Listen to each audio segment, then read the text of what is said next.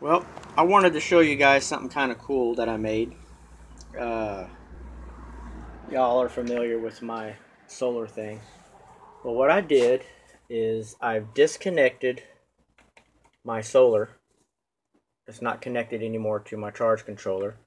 I've got two 100-watt kits coming in, and it's coming out right here at 21 volts, and it's just coming directly into here. There's no battery. It's just straight solar power.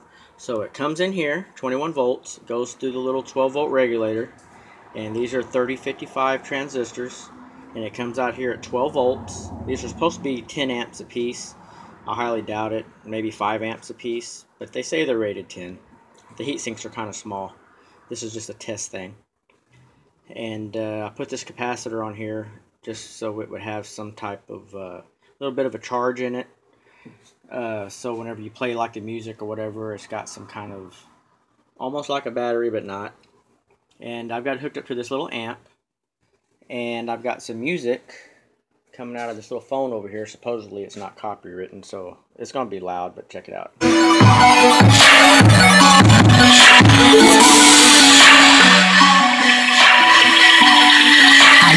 Anyway, there's no battery. This is straight from the solar panels. So if you didn't have a battery, you could just hook your solar panels up to one of these and still have 12 volts of power. And I thought it was pretty cool. I'm gonna hook a small inverter up to it later and see if it works. I got a little 400 watt inverter in the truck, and these get just a little warm. This thing doesn't really pull that much. I wish I had a bigger one that run on 12 volts. That's why I'm going to get the 400 watt inverter, hook it up to this, and just see how much power I can get out. Of course, I'm not going to use these because these wires aren't big enough to pull. You know, if this thing can do 40 amps, I highly doubt it. But, you know, let's say 15, 20 amps. I can't get it out of these little wires, especially clamped like that. But what I wanted to show you was this board. I thought it was really cool. Let me disconnect this so when I mess around with it, I don't destroy it. Looks kind of cool on top, and underneath. What I did was I run these 3055s in parallel with each other. Because if one's 10, then two's 20, and then 30 and 40. Now I tried this a long time ago when I built a power supply with the 2N3055s, which is the big metal ones. Let's see here. Maybe I have one here to show you. If it's still in here.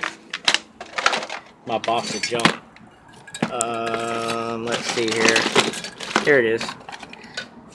These are the 2N3055s, the big brother of these little guys. These are 15 amp rated, and these are 10 amp rated. I could just use this by itself for 15 amps.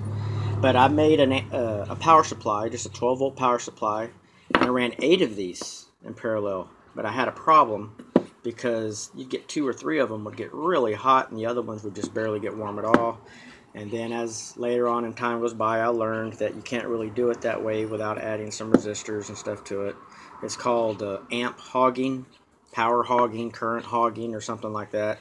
Because these transistors have like a startup voltage, and they're like less than a volt.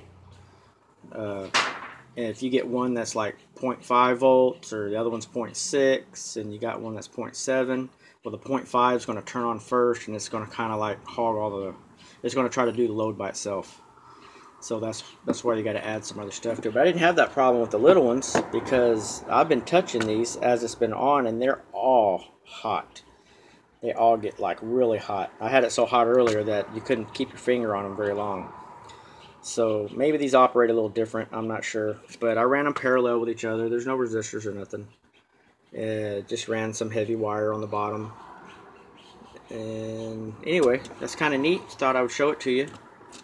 You can buy all this stuff, these heat sinks and stuff. I've got like a whole bunch of them in here.